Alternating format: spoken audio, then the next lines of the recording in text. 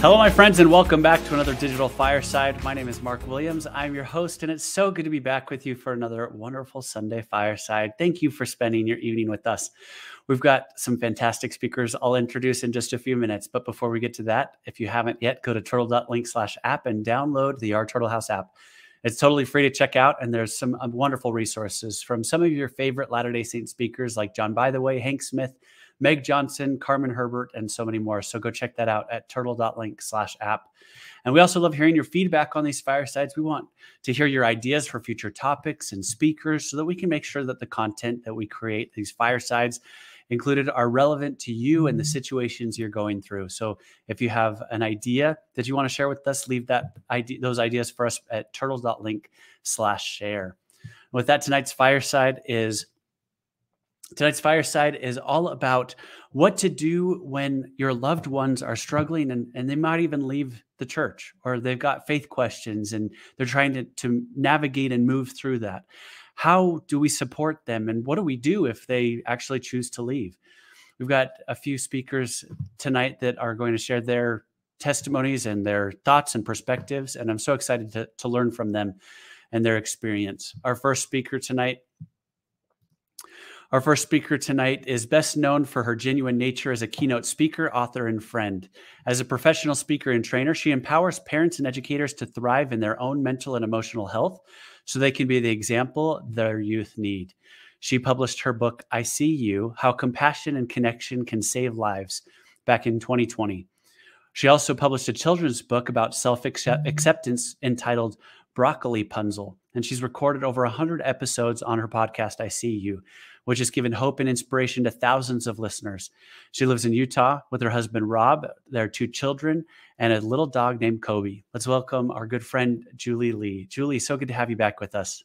Hi, I'm happy to be here. I'm excited to be here. This is going to be awesome. So thank you so much for joining with us. Our other speaker for the evening is a faith-based life coach and the author of several books, including 21 Days to Success Through Networking, 21 Days to Success with LinkedIn, Marriage Advice to My Daughter, and the less than helpful grammar book, Irregardless. He's especially proud of his short book, The Chocolate Cake Phenomenon, which proves that chocolate cake is, in fact, spiritual. And he's also the host of a Latter-day Saint themed podcast called Chocolate Cake Bites and Untoxic Positivity, where he teaches about improving relationships with your in-laws. Let's welcome Ken Williams. Ken, so good to have you back, my brother. Are we going to say what I said? What's that? Are we going to say what I said? I mean, we could. We might as well. Sure. We were talking a little bit beforehand, and Julie's like, "Wait a second. Is this a family reunion? Are you guys related?" No, I said, "Is that your dad?" We actually talked about getting a T-shirt that would say, "He's my brother, not my son," and "He's my brother, not my dad." We never did it. We never did. Maybe we'll have to talk to Cindy and get one of those shirts made or something like that. No, but this is going to be awesome. I'm so excited to talk with you guys about what to do when loved ones leave the church or have faith questions and come to have different beliefs than you may have.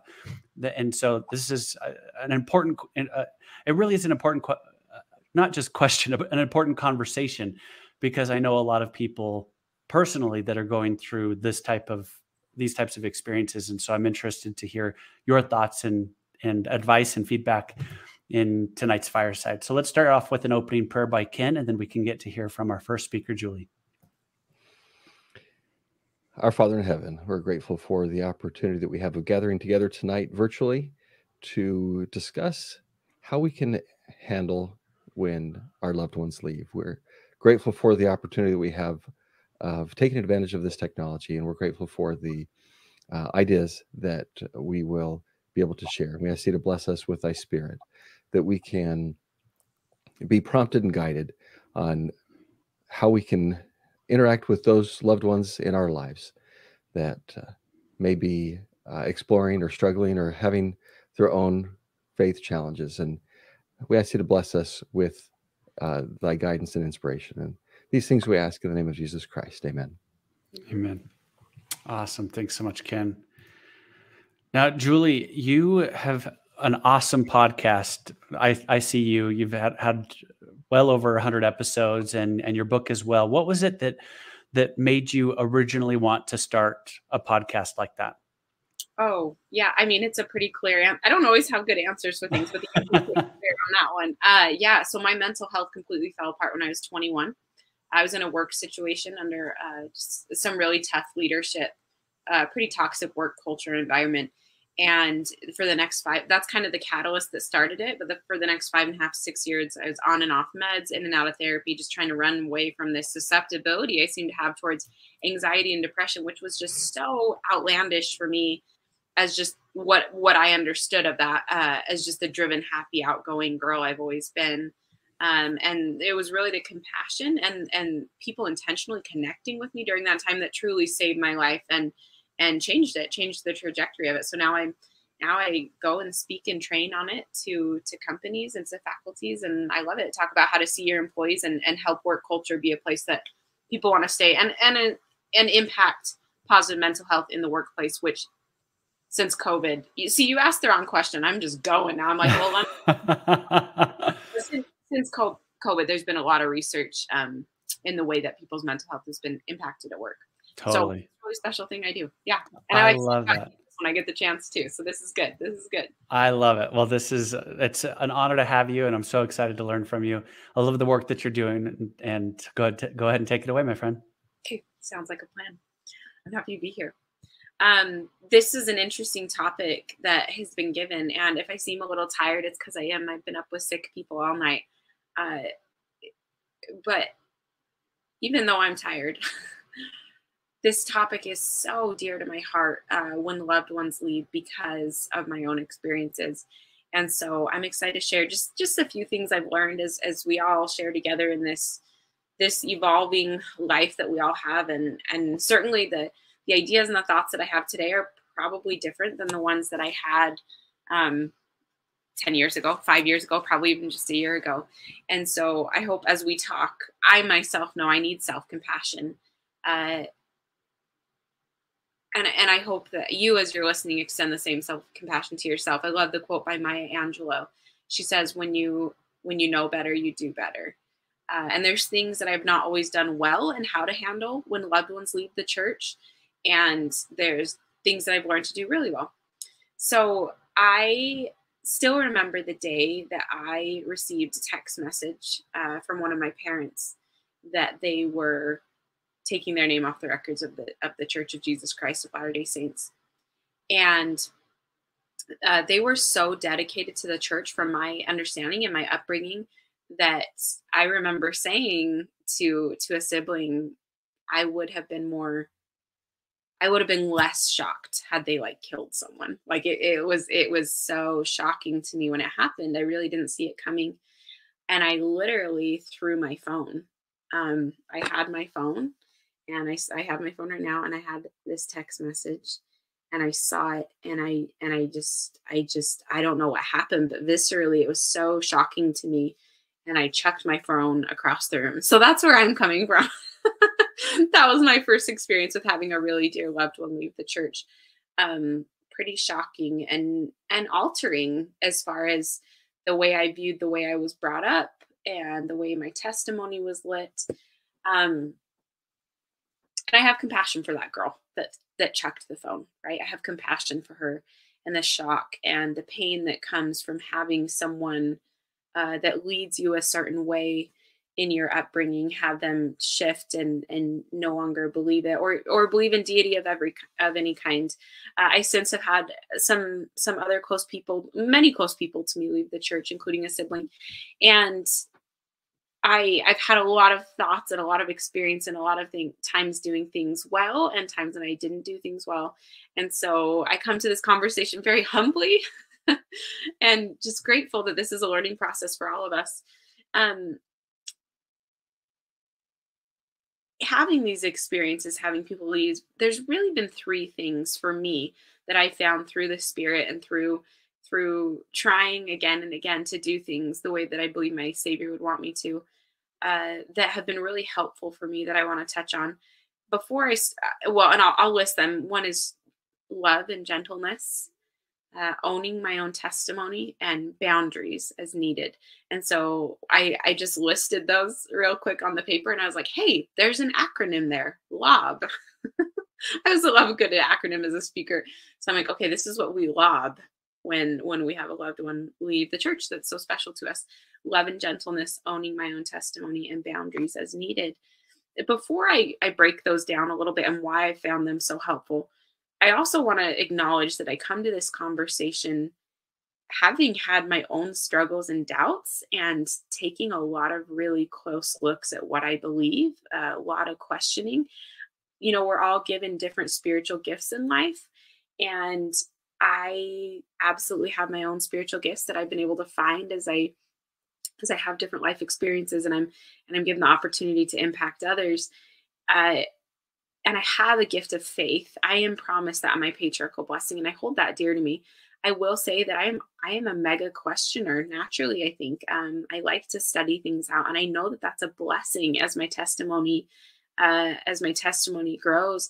I naturally do need to know things for myself, and I also have times when I'm able to lean on others.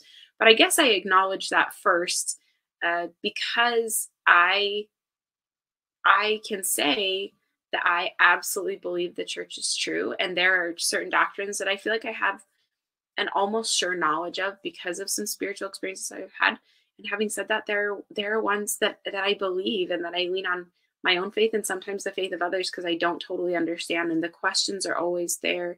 And I'm always working to understand better. And it's a really happy place for me to be.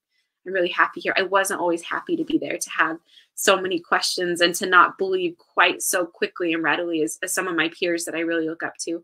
But I found that to be a strength in my own life. So as I have this discussion, I just want to acknowledge that first, that I am on a journey always with these conversations. And in that way, the having people that I love that are close to me leave the church has been part of that journey, and a strengthening part in some ways, and an opportunity to look really closely at what I believe. So having said that, let's get back to lob and lobbing things. When someone leaves the church, that sounds terrible. Don't tell your friends I said that. You know what I mean. Love and gentleness. I think that first one, L, love and gentleness. I think it can be really easy, I know for myself, that when someone goes back on something they've believed, and especially when it's a shared belief with you, I think it can be really, really tempting to get very defensive. I know I've certainly been there. And it can feel very personal, strangely. When someone else rejects or says, I no longer believe something that is so sacred, important to you, it can feel like a personal attack on you. And I think it's so important in these times to do our best to remember the Savior's example and to love one another. And that's not dependent on people's choices, upon their beliefs. And to come at the conversation with love and gentleness. When people are most people that I've met that have had questions within the church, including myself and those that have actually left the church, most of them that I know personally, there's been a lot of struggle and pain involved in that decision. While it's easy and maybe more simple to think that, oh, people they just don't want to be a part of it because it doesn't fit their lifestyle or it doesn't. I don't think that's always the case. Well, I don't even want to say I don't think. I know that is not always the case. It's very often my closest people to me that have left. It's been quite a struggle, and it's been a lot of thought put into it. And sometimes the point when they're leaving, they've already had years often of confusion and struggle. And so I have found that coming at that situation with love and gentleness is so key because they're opening up to me sometimes for the first time about something that's been an internal battle. It's usually not something they thought of that day, right? And so coming at the situation with love and gentleness and trying to not take their decision personally, I found that really important. Second, for owning my own testimony. Obviously, this is really personal to me, as I had a parent leave who believed in a very traditional, structured, orthodox way in the teachings of the Church of Jesus Christ of Latter-day Saints, and implemented that in my home. It became so, I always knew it was important to have my own testimony, but it became especially profound and absolutely necessary that I decide what I believed in. And to be honest, having a parent that really foundationally set the tone and was the catalyst for a lot of the fire burning in me, because I'm a really passionate person in most areas of my life, and most certainly the way I feel about the gospel and especially about the Savior. And I believe some of that passion came from that person. They're deeply passionate as well. And so it became really important for me to allow parts of my testimony to kind of fall apart for a little bit as I tried to decide, what did it all mean?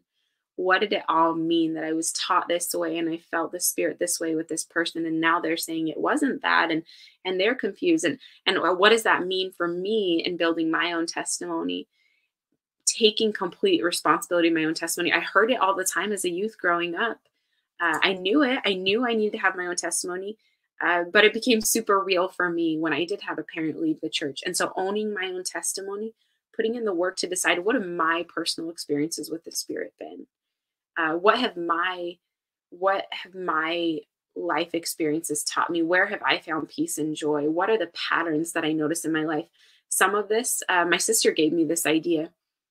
She'd heard it in a talk once at church where someone had a book of, and then their name. So for me, it would be a book of Julie, where they recorded all the times they felt the Spirit in their life, where they had these spiritual interactions. And so I did that for a while as I was trying to understand what my testimony was now.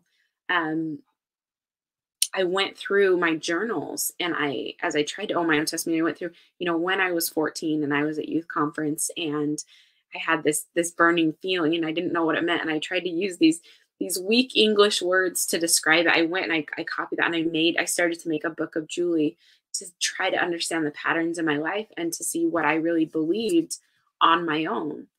So owning your own testimony, really important for me as I've had loved ones leave. And the third is boundaries as needed. I say that because I have found that boundaries are the best things for my relationships. We put boundaries in place to keep relationships good, not to hurt them. And I say this because I do think when someone leaves the church, it's not uncommon. It's not the situation for everyone, certainly, but it's not uncommon to have feelings of wanting to express all the turmoil they've been on. Sometimes there's anger at the church. Sometimes there's feelings of betrayal, and wanting safe places to express that, which makes a lot of sense. I know in my own life, when I felt a shift in what I think, or I feel like I've learned something that changes the way I think about something, there is a hunger to feel understood. And with that, as someone, especially if it's a really close loved one, and it maybe it even shakes your own testimony a little bit, I think it's so important to set up boundaries of what you feel you can talk about and things you can't. I always think love is the best policy.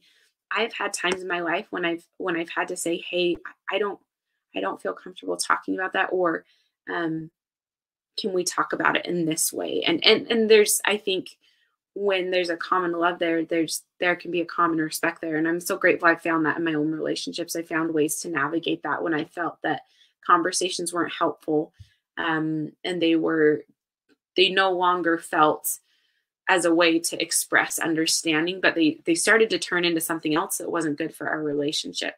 So boundaries is needed. So that's how I lob when I have loved ones that leave the church.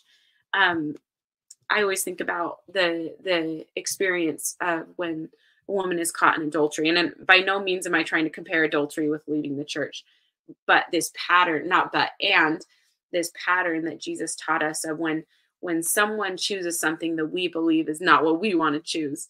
But when Christ says, why are you casting stones? Who here doesn't have any sin, doesn't have any mistake, doesn't have any, why, you go ahead, you cast the first stone. And of course everyone leaves because no one has that. And I think that it can be easy without realizing it to cast stones at people who leave the church, whether that's via good intentions, but hey, I'm going to throw a conference talk at you that's going to change your mind. Hey, I'm going to throw a scripture at you that's going to change your mind. Certainly there are times and places for missionary work. I think often when someone makes the decision to leave the church, more than that, even they need to know that they are loved no matter what, first and foremost. If there is ever a point when someone's going to change their mind and decide that they do want to be a part of the church again, I don't know how they're going to do that, if they don't know that there's love waiting for them there, if they don't have that space to come back, and to be loved irregardless. And so I think number one, always when someone leaves the church, is to make sure that we are following the example of our Savior that way. I think about how the Grinch stole Christmas, and I think about how Cindy Lou Who came, and she came to the Grinch. Once again, I'm doing all these terrible comparisons, but I love the analogies of them. But once again, I'm not calling our loved ones that leave the church green and hairy, which if you have a loved one that leaves the church that is green and hairy, that is super cool. I would love to see a picture. But when the Grinch, Cindy Lou Who comes, in the Jim Carrey version of the video, she comes and she invites him to come down. She's kind to him. She has compassion for him. Now, when he was down in Whoville as a kid, we get more of this background in the Jim Carrey version. The people are not kind to him. They made fun of him. They were cruel to him. He didn't have a good experience with Whoville.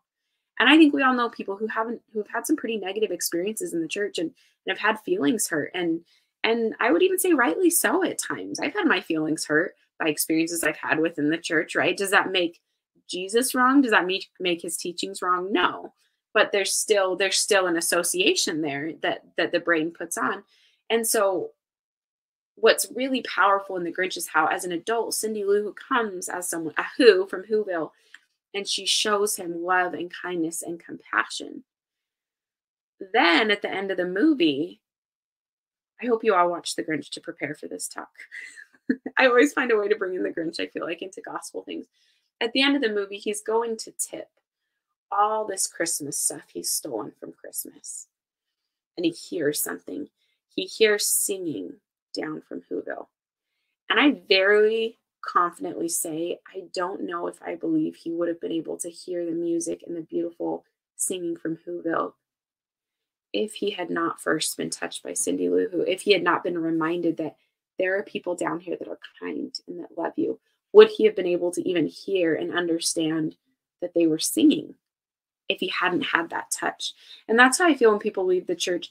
If they don't have that feeling of love and understanding, how hard is it going to be for them to be able to recognize this church and this gospel, this ever evolving restoration of gospel truth from Christ himself?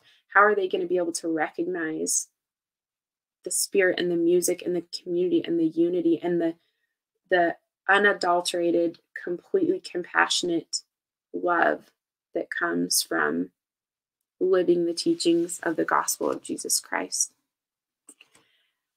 I think about, especially couple years post COVID, and the divisiveness I think we all saw with COVID. This can be an opportunity for us to be counterculture against divisiveness. Instead of looking for ways that make us different, what are the ways that make us alike? You think about the pioneers. I live here in Utah, and we have a really strong pioneer heritage as members of the church. We all do, right? But the pioneers came here and they settled here. And I read their stories and I think about, how did they get through it? How did the pioneers bury children and spouses on the side of the road? How did they get through it? The answer is they got through it together. They did it together. They made these sacrifices as saints together. They were burying babies on the side of the road together. They were pushing with bloody feet and no shoes together. The problem we can have is the isolation factor. As saints, when we're together, when we're united in a common cause, we can do anything. We're unstoppable. And I think, as someone that believes in an adversary and as in Satan, I believe his greatest tool now, and I even had a therapist share this with me, his greatest tool is isolation, pushing saints away from each other. And while which brings up the interesting question of what does it mean to be a saint? We talk a lot about the church and the kingdom, and I'm gonna steal something from Anthony Sweat, who I know has been on here many times. He verbalizes really well feelings that interact with my soul in a really helpful way. He talks about the church being a vehicle for the covenants, a vehicle for us to covenant with God. And that's really, really important. as we want to access a relationship with God here on earth. It's certainly not the only way to access, but he has said there's special power that comes from keeping and making sacred covenants. There's also something called the kingdom. And the kingdom is not membership in the church. The kingdom is the entire earth. In fact, there's a scripture in Psalms that I have found so helpful. And as I think about the kingdom, it's Psalms chapter 145, verses 12 through 15. And this is what it says: to make known to the sons of men his mighty acts and the glorious majesty of his kingdom. And as we're thinking about the kingdom being the whole earth, the kingdom is an everlasting kingdom, and thy dominion endureth throughout all generations. The Lord upholdeth that fall and raiseth up all those that be bowed down.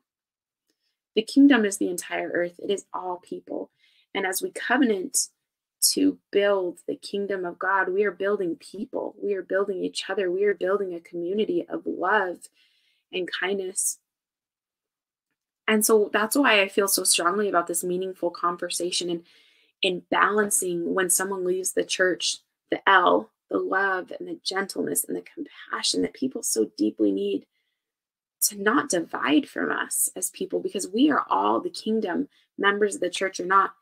And also the care we have about the O and the B, which is owning your own testimony and having boundaries as needed. Lobbying has become so important to me as I have people I deeply love and care about and feel such sacred just grace for in their journeys out of the church.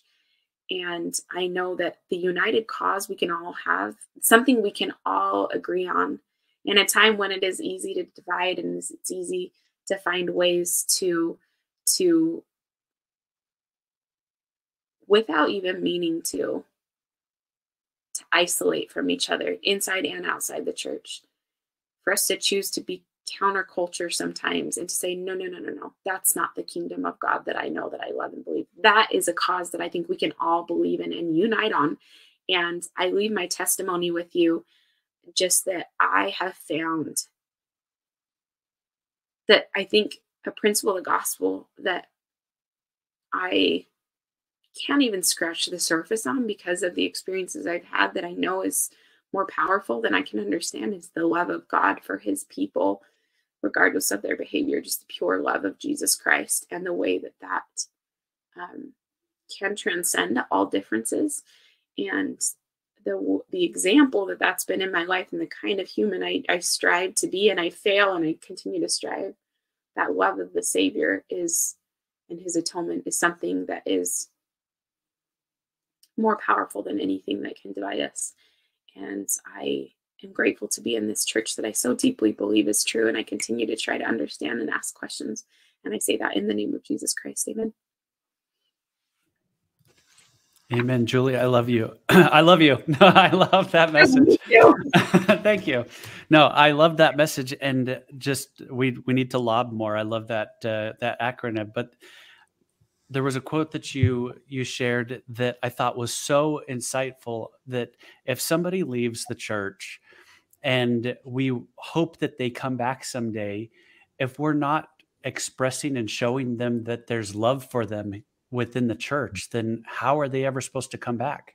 Mm-hmm. And you use the example of the Grinch. And another story that came to mind is I remember growing up, my dad often would say, if you ever come and tell me about something that you did wrong, I'll never discipline you. There might be natural consequences of your choices, but I will never be the one to punish you. And it made it a really safe space to come and talk about the problems that you're dealing with. And I remember talking with him about that later. And he says, if I punished you for coming and telling me the truth, then how would that create a situation where you'd ever want to tell me the truth again, if you know that you're going to come and get punished? And I loved how you brought that up in terms of the church, that if people don't feel that they're loved, or that the love that we have for them is conditional on whether or not we agree with their choices, then what incentive do they have to be around us? And we're asking for the same in return, right? We're asking, do you still love me because you don't agree with what I do? I mean, isn't that what we're both doing? Totally. Yeah, definitely. Can I share one last thing? I know my time. Please, yeah. No, that'd be great. I'd love that. This is like a real time moment, right? This is when the fun stuff happens. And Exactly. that's to a friend right before this, as I was thinking about a billion thoughts I could share of all the ideas in my head. And I was thinking about, anyways, they just texted me this quote, like literally as I was speaking, and I glanced at it for a second. I was like, that's awesome. I'm like, hang on.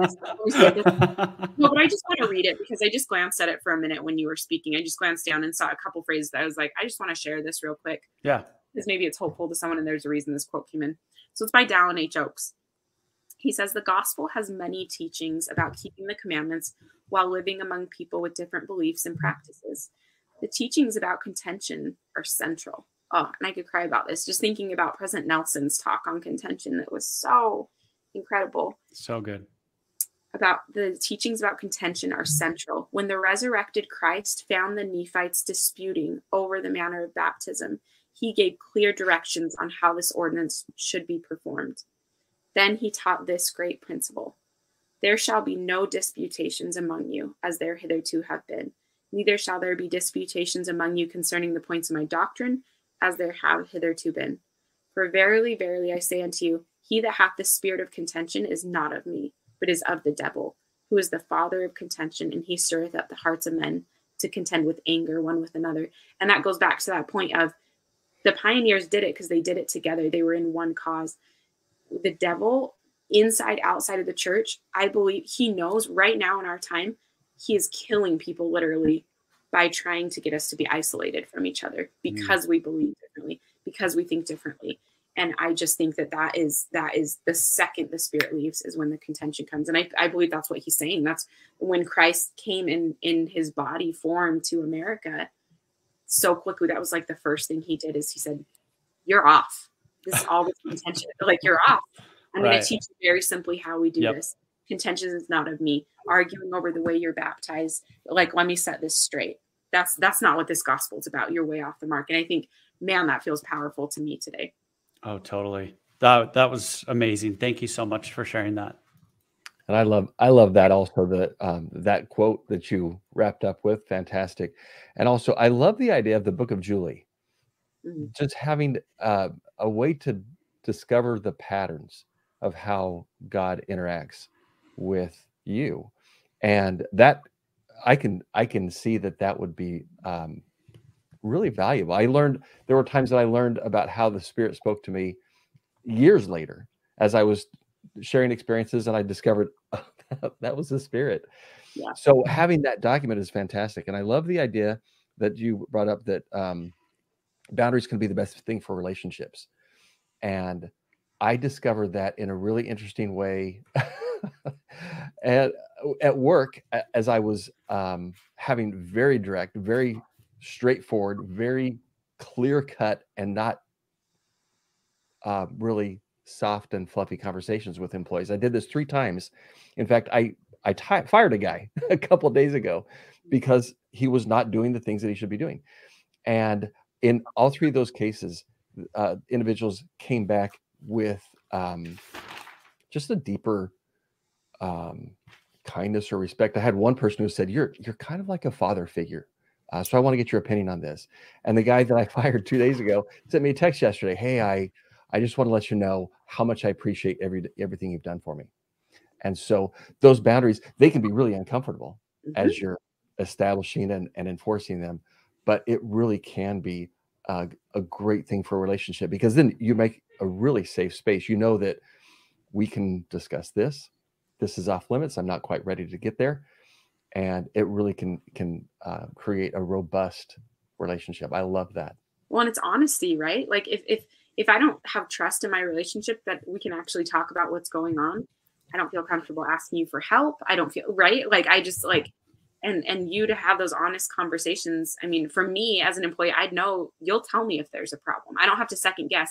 And then I know that you as a boss, sorry, now I'm like going into my secular speaking, then I know that you as a boss also, when you tell me I did a good job, you mean it, you know? Yeah. So I love that trust. There's a whole other soapbox about our relationship with God and Christ with all that too, that can be tied in. So I'm done. I love it. I love it, Julie. That was so good, so powerful. Thank you so much for sharing your testimony and your perspective on how we can navigate life when our loved ones leave the church. Thank you. That was great. We'll move to our final speaker of the evening, my brother from the same mother. As you were talking about that, I was thinking, man, I wish I had that dad. I know, right? So no, he was very much like that. Yeah, yeah. You know, he was great in that sense. But so good to have you here on the fireside. It's always good to have you here on the fireside, and excited to hear your perspective on how we can navigate life when our loved ones leave the church or have different beliefs than we do. All right, so I just want to set the stage a little bit, kind of explain the context of where I'm coming from. As Mark mentioned, Mark and I are brothers. I'm the oldest, he's the youngest. There are 6 of us.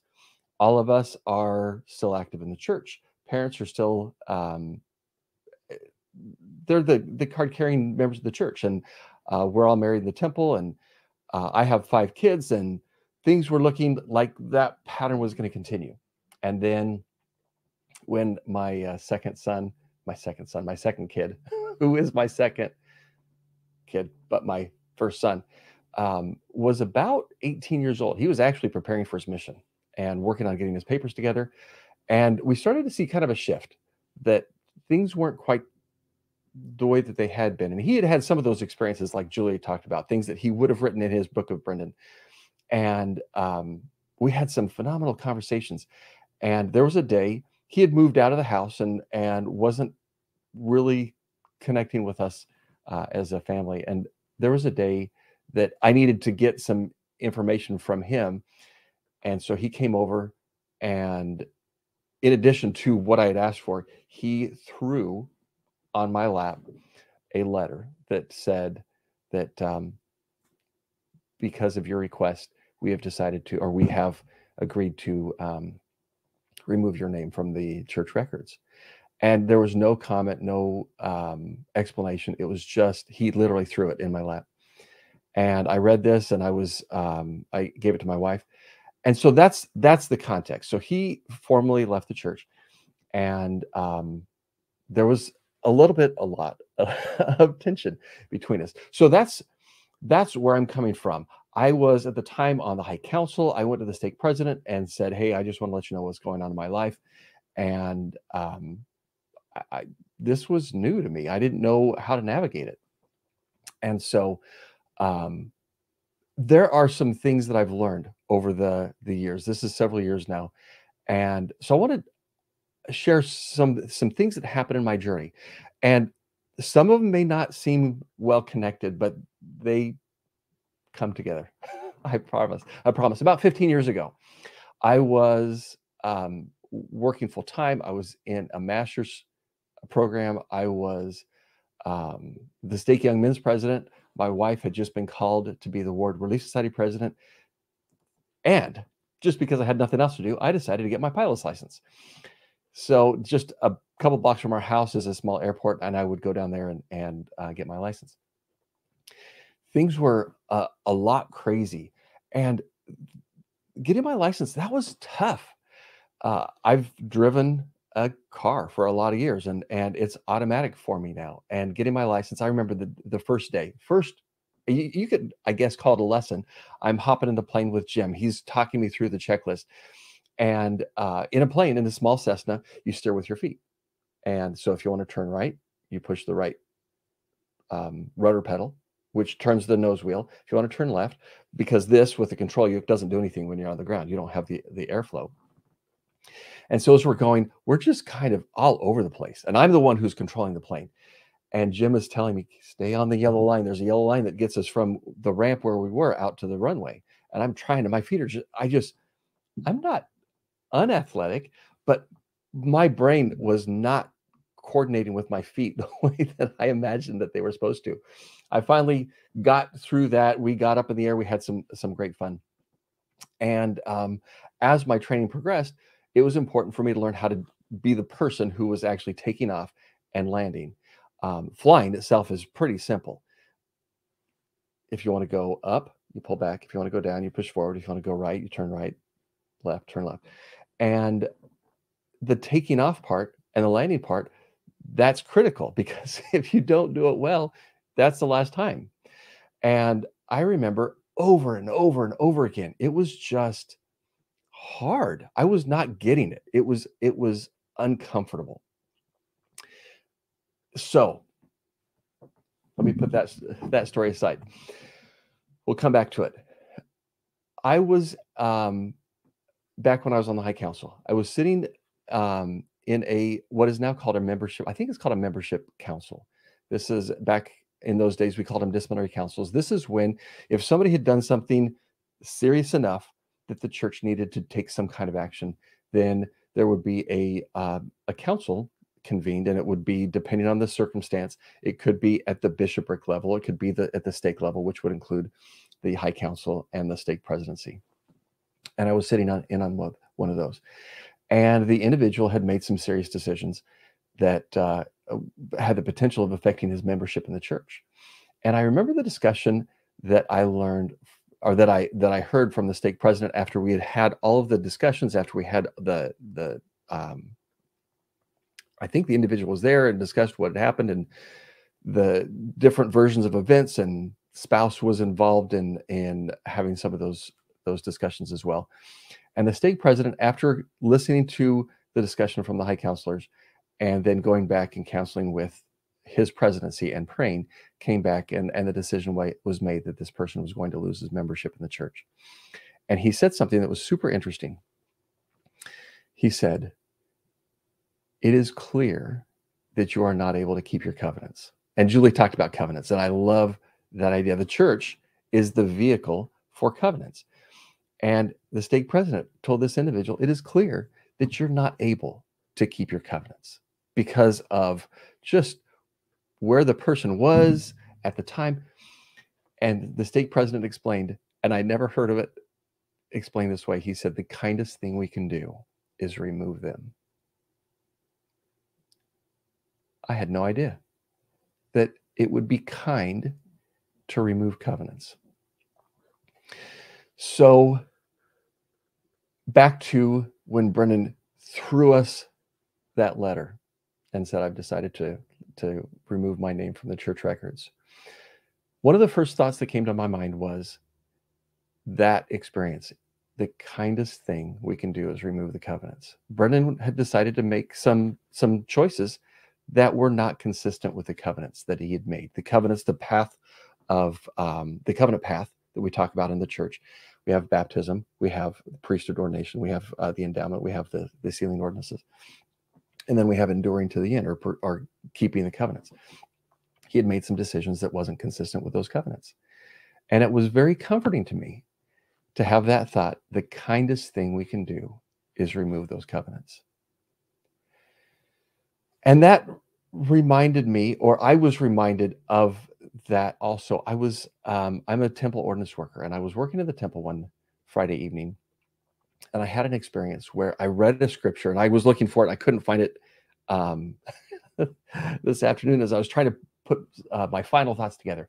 And the scripture had to do with how you're going to be more harshly judged. This was a group of former believers. You're going to be more harshly judged than this group of non-believers because you know the truth. And my first thought was, well, how does that impact Brendan? How does that affect other friends, family members, people that I know that have decided to take a different path? And as I pondered that, I realized that's the wrong question to ask. The right question to ask is, what does that mean for me? Where am I on this path? Several years ago, President Irene gave a talk in General Conference. Mark, go ahead and throw out that first slide. He said, if you're worried about what the family relationship is going to be in the afterlife, if you're worried about, are there going to be empty chairs? And this is not exactly how he said it, but are there going to be empty chairs? Am I going to be sad in this exalted state because my family won't be there? He said, if you're worried about that, you're worried about the wrong problem. Get yourself there. You just live worthy of the celestial kingdom, and the family relationships will be more wonderful than you can imagine. How comforting is that? For me, that was immensely comforting. So a little bit more about Brendan's story. Brendan is super great at math. He would be the math tutor for our kids. And so there were times that he would try to take a math problem, turn it into an object lesson. And there was one time he was talking to a sister, I think it was Carissa, and he was explaining, he just grabbed an object to make the point that he was trying to make in this math problem. And the object that he grabbed was a lemon. And he held it up and he said, okay, this is $20. This represents $20. So in our family now, a lemon is $20. Well, several years ago, Carissa was serving a mission on Temple Square. And Temple Square missionaries are absolutely wonderful. And the great thing about Temple Square missionaries is because they're in the public all the time, they have an opportunity to have people come and visit. And so my in-laws got to go visit. I got to visit a couple of times as I went to visit General Conference.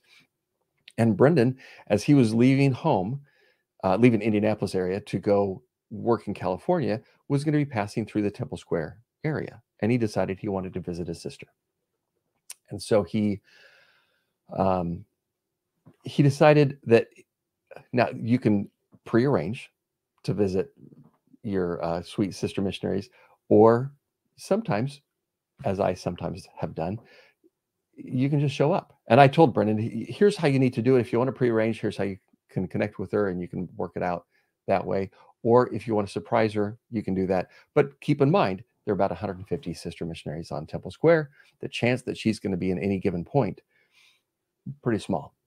And he said, I want to surprise her. So this is something that has become a thing in our family. We like to surprise people. And so Friday afternoon, Brendan texted me and he said, I'm stopping to the store and I'm going to grab some lemons because lemons represent $20. He's going to give Carissa a bunch of lemons. And then I'm going to go see if I can surprise her. So flip to that next slide. So he got a bunch of lemons, and I was wanting, as a father would want, I wanted him to just have an experience with his sister on Temple Square. And so I had this silent prayer that, please, Heavenly Father, bless him to have the kind of experience that he needs. Now, at the time, I was getting ready. I was going to be leaving within minutes to work my temple shift that Friday afternoon. So I was not going to be available to take phone calls. And I told Brendan, I want to hear how things go. So please call me. But just to understand, it's going to be several hours before I'll be able to take a phone call.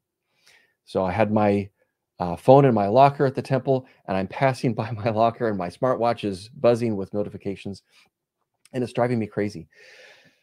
And I get this picture on the right. I should tell you also that as I'm having this silent prayer, the moment that I have put in my book of kin is, I know where my children are. Heavenly Father knows. He knows where his children are. And so I get this picture, and about 10 o'clock at night, I get the whole story that Brendan's on Temple Square. He's wanting to pass out these lemons just so we can have them all be handed to Carissa. He ends up running into her. And at the same time, my sister, who was on Temple Square, and I had no idea, but she was on Temple Square with her family for spring break, was thinking, I wonder if there's a chance we could run into Carissa. And so Candace and her family and Carissa and Brendan all converge at the flagpole, which is where the tours start. What are the chances that that would happen? And I will tell you, the chance is zero. It doesn't happen. That just doesn't happen. And it happened. Heavenly Father knows where his children are. So I had an experience many, many years ago. I've been married almost 33 years, or about 33 years, ish. And so as you might be shocked, as I was, to learn that there was a period of time, and probably still is occasional periods of time, where I was grating on my sweet wife's nerves. I was just irritating her with everything that I did. And she told me later that she was praying. She begged her Father in heaven to fix me. Please, I can't deal with this guy anymore. Please fix him. And she told me the story. It was such a humbling experience. And Julie talked about experiences that she's had where she's discovered the love that her Father in heaven has for her. And I've had some of those experiences as well. And the experience that Marcine has shared with me is that as she's pleading with her Father in heaven to fix me so that I'm not such a jerk, the response that she feels in her heart is, he's your husband, but he's my son. Heavenly Father knows his children. There's a story that I absolutely love. I'm going to tell it very briefly, but Sean Rapier, who's a fantastic podcaster, and he's done the Turtle House Firesides before. He's on episode 19 of my Chocolate Cake Bites podcast, and he tells this story. But he has a son who decided he wasn't really interested in the church. And Sean was traveling. I think he was down in Tampa, and pled with the Lord, please help me know what to do. And the answer that came to him as he told the story was, he's my son. He's my son. So what is our responsibility when a loved one leaves? And I think our responsibility is to love. Our responsibility is to love them. The question that I would ask is, if someone leaves the church, or it could be anything else, if they just, maybe they have different political beliefs, maybe they voted for some different person than you did, is that more important than the relationship? And I hope not. I hope that nobody's church membership or political affiliation or other ideology is more important than them as a person. So as a life coach, one of the things that I absolutely love to do is I love to ask questions. I love to ask questions that make people think. So I have some questions. I'm going to base them on some scriptures. Go ahead and throw the scriptures slide up. These are two scriptures. There are other scriptures. But Moses 139, for behold, this is my work and my glory, to bring to pass the immortality and eternal life of man. That's God speaking. His work, his glory is to make us immortal, which our understanding is to live forever. That's the resurrection. We get that. That's a free gift available to all of us through Christ and his atonement, and eternal life. And that's exaltation. So think about that. The second scripture that I've got, Doctrine and Covenants 130, verse 2, and that same sociality, which I have the definition down at the bottom. It's the social nature of tendencies is shown as simply the way that we interact with people. That same sociality, which exists among us here, will also exist among us there in the exalted state. Only it will be coupled with eternal glory, which glory we do not now enjoy. Now, scriptures you may be thinking of that I did not put up are the ones that, like in, I think it's Proverbs that says, teach a child the way he should go, and when he is old, he will not depart from it. Or there's the one that says that it's the responsibility of the parents to teach the children, otherwise the sins of the children are on the heads of the parents. I did not include those because a lot of times we weaponize those scriptures. We use those scriptures as evidence that we're not good enough, that if I had just done one more family prayer, then maybe he wouldn't have left the church. If I just done one more family home evening, if we had just been a little bit better at family scripture study. And I'm here to tell you, I don't think that that's true. So move to the next screen there, the next slide that's got some questions. These are some questions. I don't have all the answers, but a question that I have is, for God's work and his glory, what percentage of the earth's total population from beginning to end would need to achieve exaltation for God to be successful? Would God set up a plan that is destined to succeed, or would he set up a plan that's destined to fail? Would he set you up to succeed, or would he set you up to fail? I believe in a loving Heavenly Father who wants his children to succeed.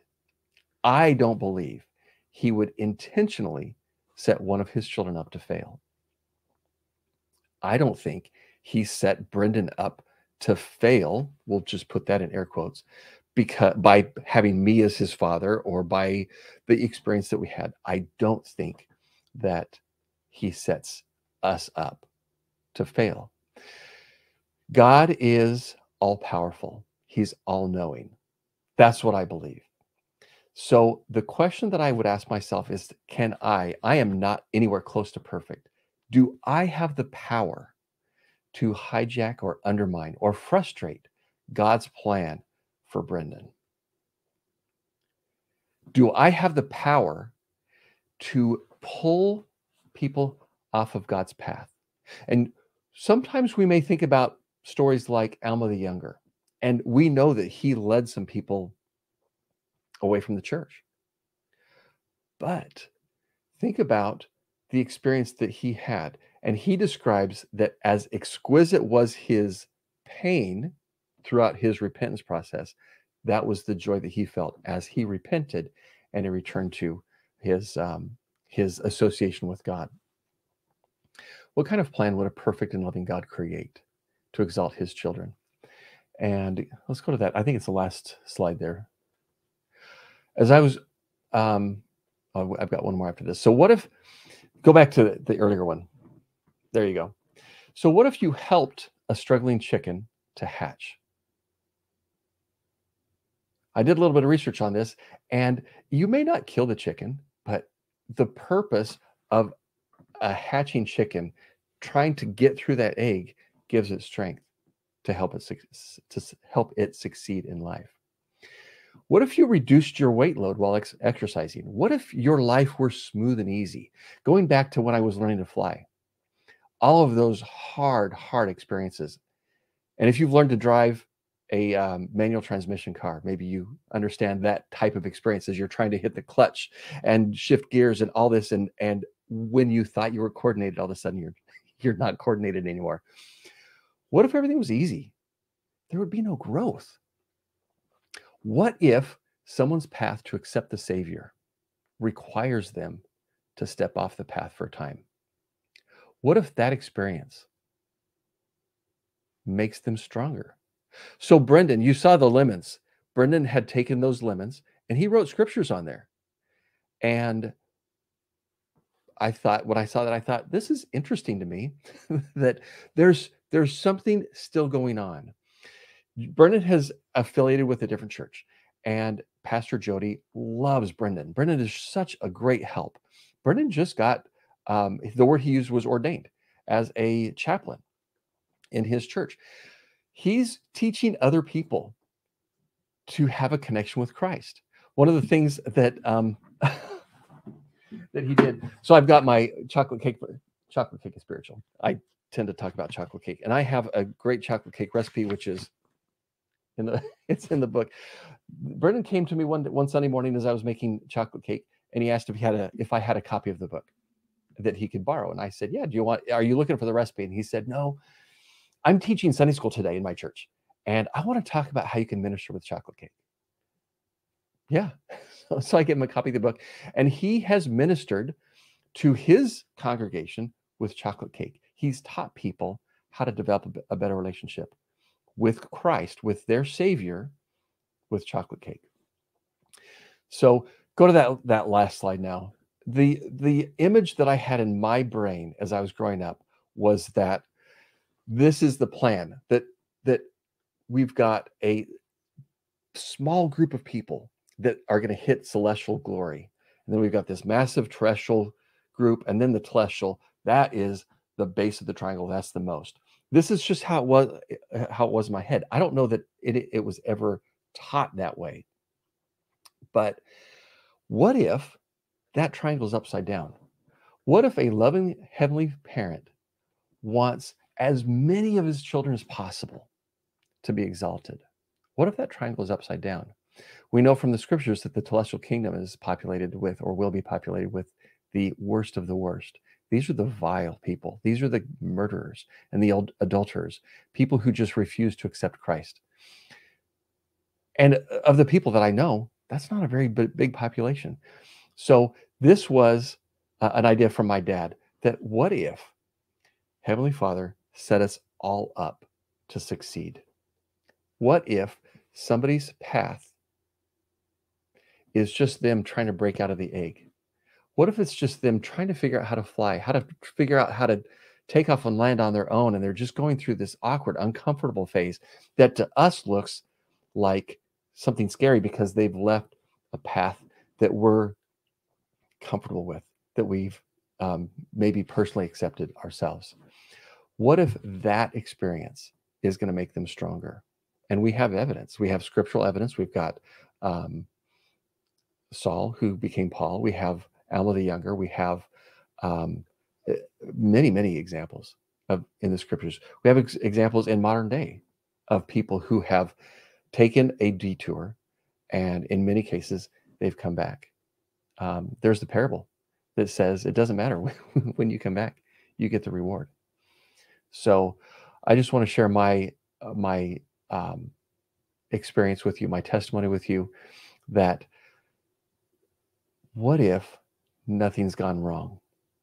What if somebody or ourselves, as we take that detour, as we have our own personal struggles with a doctrine or with a policy or with the way the church has responded or not responded to something, what if nothing's gone wrong? What if all that is supposed to happen because that's what makes us who we're supposed to become? What if those hard experiences give us the strength to become who our Father in heaven needs us to be? Those are some of the thoughts that have blessed my life, that have helped me feel like it's okay. My Father in heaven knows his children. He knows where they are. He'll do everything he can, I believe, within their agency, but he'll do everything he can to give them an opportunity to find and follow him. And that path may look different for me. It absolutely will look different for me than it does for you, than it does for Brendan, than it does for anybody else. And that doesn't mean it's wrong. It doesn't mean that anything's wrong. It just means we're trying to get there. And I share that in the name of Jesus Christ. Amen.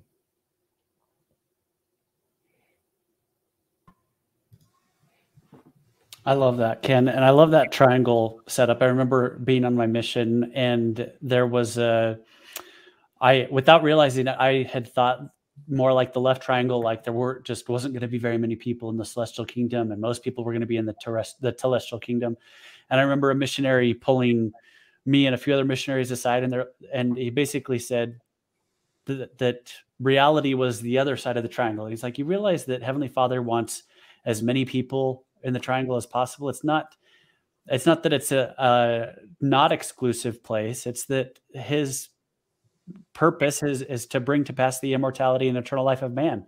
And so he wants to help as many people succeed as possible. And that was, I don't know why, but that was such an eye-opening experience for me, because I'd gotten stuck in that idea that this was, just this tiny group of people that were going to make it. But I agree with you. I think Heavenly Father will do whatever he possibly can. As a loving Heavenly Father, I would hope that that's what he would do, that to do as whatever he possibly could to get as many people, as many of his children to the celestial kingdom. So I love that perspective. A lot of youth have done proxy baptisms, and a lot of times, especially before COVID, a member of the temple presidency would come in and just chat with them. And so I happened to be sitting in one of these group meetings, and the president came in, and he asked a question that I never heard before, and I loved it. And he said, with all these people that will be baptized for by proxy, how many of them are going to accept the gospel? And I thought, I have no idea, but it's a great question.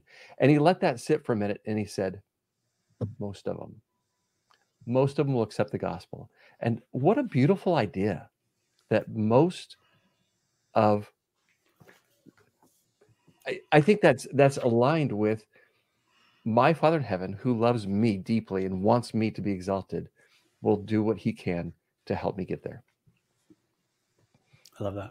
That rings so true. That rings so true for me too. And I especially love your relationship with your son. and that he is now teaching other people about Christ in his church. So I think so often, and maybe there is, I've never seen statistics for that, but I think so often as members of the church, the assumption that's made is when people leave the church, they leave all deity.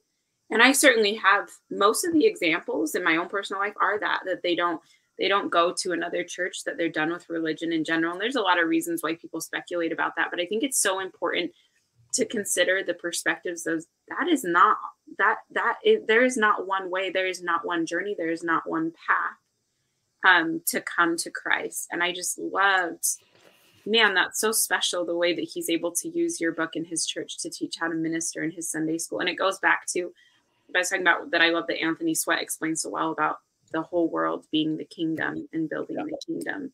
And just how cool is your son that's how he chooses to spend his time. That's really special. It's fun. In fact, he's come home several times. Pastor Jody loves the chocolate cake, but he likes frosting. He wants a lot of frosting. And so if I have extra frosting, okay, Brendan, this one's for Pastor Jody. And so he takes his Pastor Jody cake, and that's awesome. You know what I love too? Oh, go ahead. Oh no, you go for it. Go for it. I was just going to say, I was thinking about, I was speaking at a conference once, and there was a reverend from a church up in Holiday, Utah. She's a reverend up there. And we were talking afterwards, and we had so much in common. What I really loved too was talking about some of the struggles I've seen within, we were talking about the struggles we've seen within our church culture and different things. And it was so interesting how similar they were.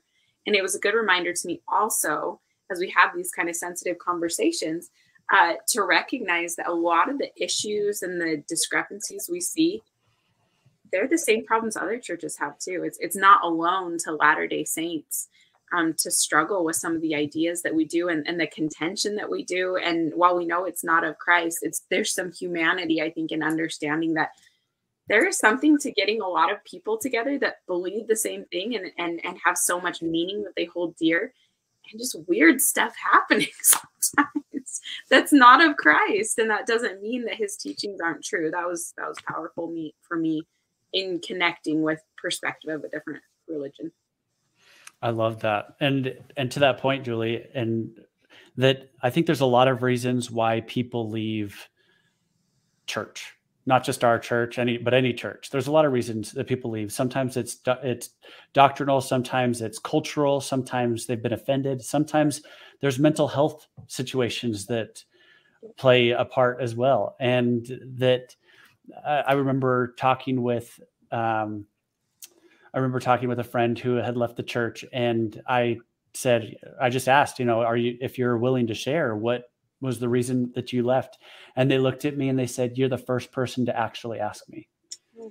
And and I think that that's interesting, just where a lot of people just build up in their mind, oh, this is why they left, or they sinned their way out, or, and it's like, there's a lot of reasons why people leave. And just to kind of wrap up everything that both of you have shared today, that ultimately the best thing that we can do is we can love. And because we don't know what the reason is unless we ask, and even the reason that they tell us may not be the full reason. And regardless of what the reason is, Heavenly Father still loves them. And so we can love them too. And if in the future there's a place where they decide that they want to come back, then there's a loving place for them to return, which I think is so important. So thank you both for just the powerful messages that you shared tonight. This was absolutely amazing. And I've taken so many notes from everything that both of you have said, and it's given me a lot to chew on and think about as well. So thank you for what you've shared tonight. And to all of you who are watching at home, make sure you comment below and share your biggest insights from both Ken and Julie's thoughts tonight. There's been a lot of takeaways, I know, for myself at least. So make sure you share your favorite parts in the comments as well. With that, we'll finish with the closing prayer. And then we'll see you all next week for another Digital Fireside. Thank you so much, everybody, for tuning in, and we'll catch you next time. Our dear Heavenly Father, we are grateful for this time we've had together to talk about your children, to talk about how to navigate our relationships as we consider our own membership and testimony in the Restored Church of Jesus Christ, and how it impacts those around us in their relationships. We ask you to please bless each of us, that we will have compassion in our hearts, that we will be given the words to say as we navigate these relationships, that we will, as we keep the Savior in mind as our ultimate example, that we will have those words and those feelings given to us. We are grateful for this gospel. We're grateful for the way it blesses our lives. We're grateful for our membership in the church and the covenants and the vehicle that this church is. And we are most grateful for this kingdom we have here on earth to build and to unify into one purpose. And as we try to go closer to our Savior, we love you, and we say this in the name of Jesus Christ. Amen.